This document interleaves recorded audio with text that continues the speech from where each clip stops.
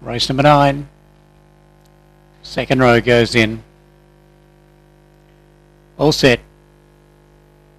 Green light through, they're ready to go. This is race number 9, Warragul. Away.